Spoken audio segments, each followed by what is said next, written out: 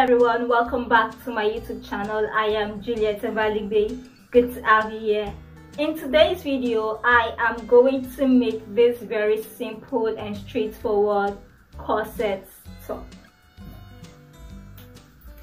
Alright guys, the pattern is by Nava Rose and it is a simple and straightforward DIY. All you have to do is download the free PDF pattern, cut according to the pattern, follow our DIY video or follow this DIY video, and you are good to go guys. Trust me, you are good to go. It is a very simple top to make. It is very easy and I hope you find it easy too. If you are new here, hello, what's up, what's good? My name is Juliet and on this channel I make DIY craft, sewing videos, lifestyle and any other thing I decide to make a video because it's my channel. I can do whatever I want.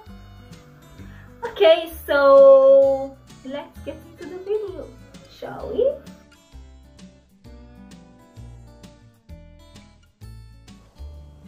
For the things that we need, I am going to be using boning. I think here in Nigeria it's called crinoline boning, I think, but that is what I am using. I am also using my lining fabric and my main fabric. My main fabric is an old skirt actually, and I am using the main fabric for my bias and also for the tie up at the back of my top. I am using eyelets. This eyelet I am using is mainly for shoes, but I am using what I have. I really do not want to buy another eyelet, so I am using this because it works also. And of course guys, our pattern by Nava Rose. Shout out to Nava Rose, by the way. Thank you so much for this pattern. The pattern is pretty simple to assemble. I am going to tape A2 on top of A3 and A1 on top of A2. It is like that, super and duper simple to assemble.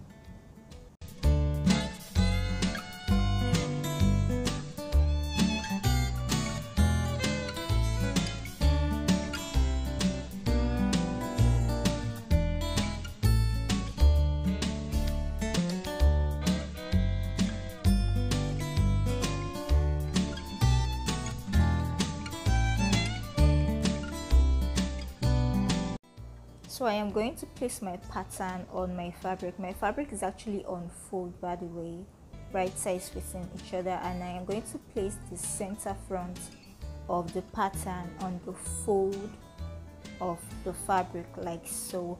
And as you can see, my pattern is just straight. I really do not want to join any fabric, so I decided to just make it straight like that since I have excess fabric to work with.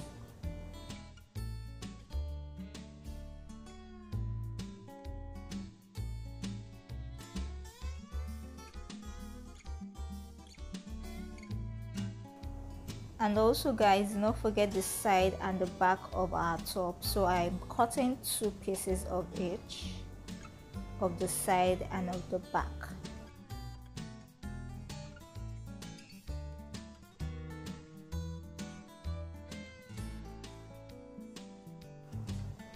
So guys, just like it is right now, that is how I am going to sew the top together. Just the way it is right now. I am going to sew them right sides touching. And I also forgot to mention that I added interfacing to my main fabric because it is actually a very soft fabric, so I used interfacing. And now I am done sewing the top together. I am going to iron the seams. I actually ironed the seams towards the back of the top because I noticed I could not iron the seams open, so I had to iron the seams towards the back of the top.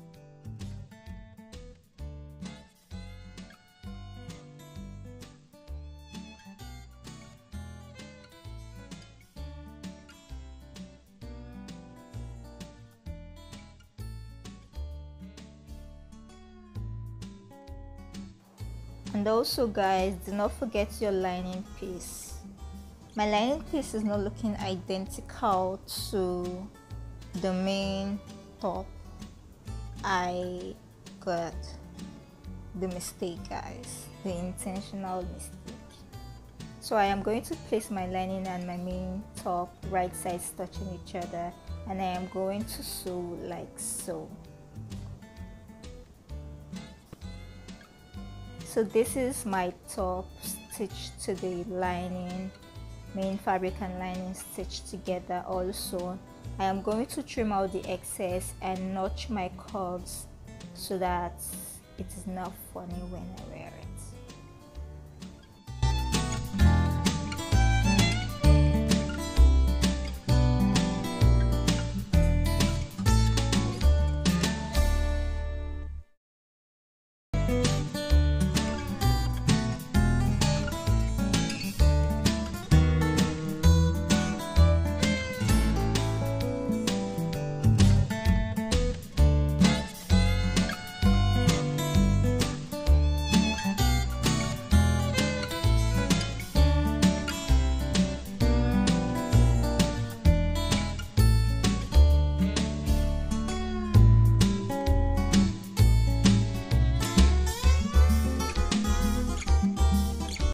I am done trimming out the excess and making notches, so now I am going to turn my top to the right side. I do not have a loop turner yet, so most of the times when I want to turn my fabric to the right side, I usually use a safety pin.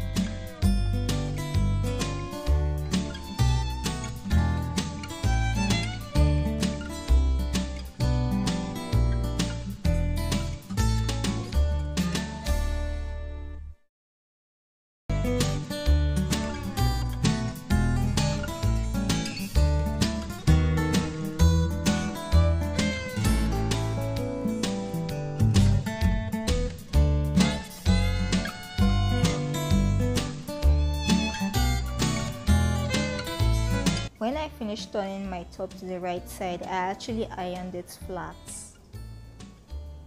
That was what I did. I ironed it flat. So now I am going to top stitch just like the way we stitched the lining to the main fabric. I am going to top stitch all around like so.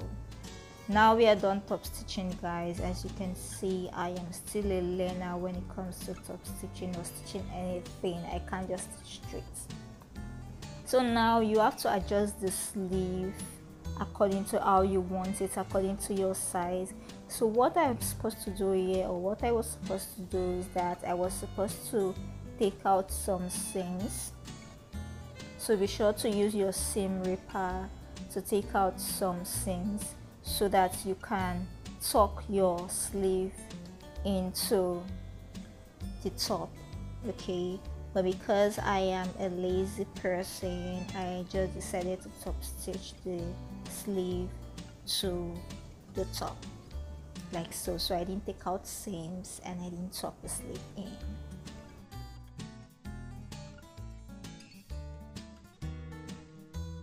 To mark the casing of my boning, I am going to fold my top like so in order to get the middle part, because I want a straight line in the middle.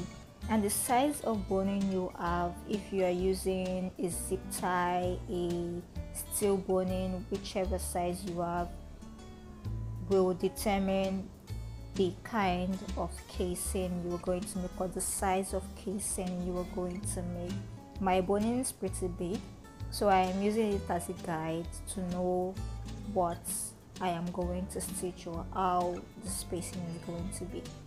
So whichever or however you like to place your boning, be sure, feel free, experiment, do whatever it is you want. If you want it slanted, if you want it crossed, don't be afraid to try out new things and experiment. So I am just placing my boning the way I want it to be on the top.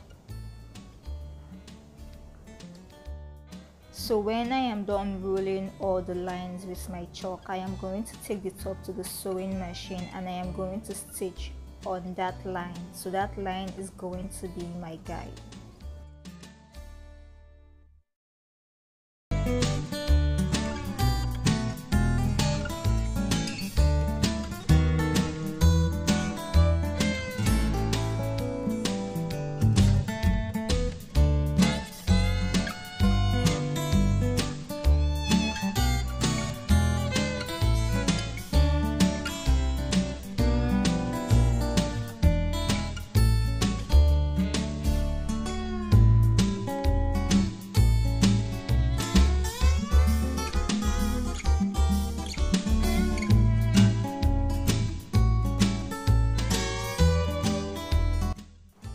I am back from the sewing machine, guys. As you can see, I have top stitched on the white line, so that is where I am going to fix my boning.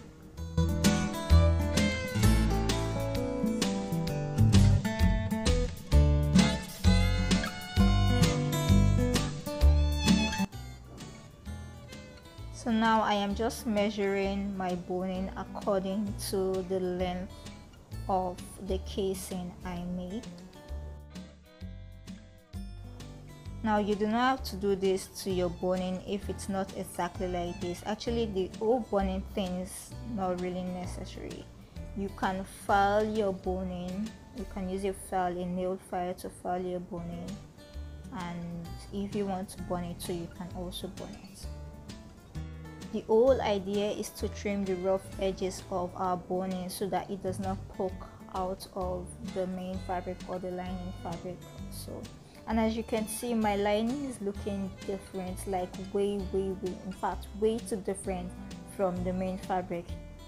I just get stubborn at times when it comes to cutting the right lining every time. Okay, so now I am going to pass my boning inside of my top like so. And when you're done, as you can see, I actually made my boning longer than the top. So now I am going to stick out the boning and I am going to cut the bottom of the boning so that when I place my bias or when I am ready to close the top, I don't have to sew on top of the boning and the boning is out of the way. So be sure to do that to every of your boning.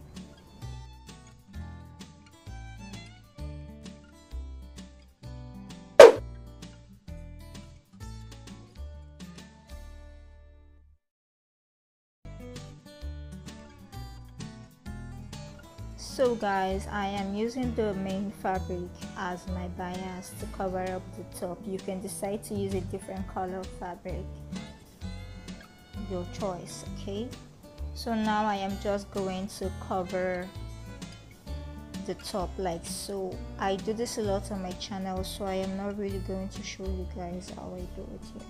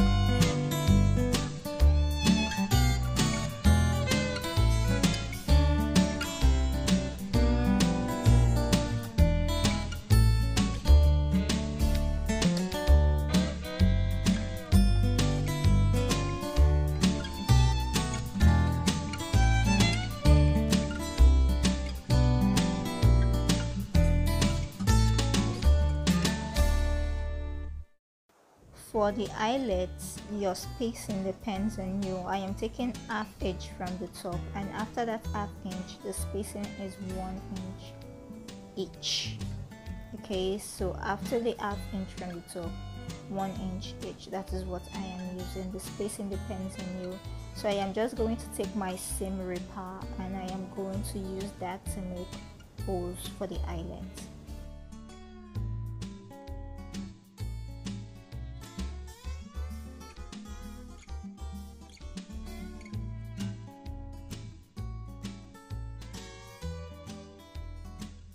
So my eyelet came with this, I really don't know what it's called, plier or something. This is what I used to fix in my eyelet, so I am just showing you guys how you're supposed to fix it in case you have something like this and you don't know what to use it for. And guys, fixing this eyelet was, I had to try a couple of times in order to make it stay, and this is not even my first time using this tool.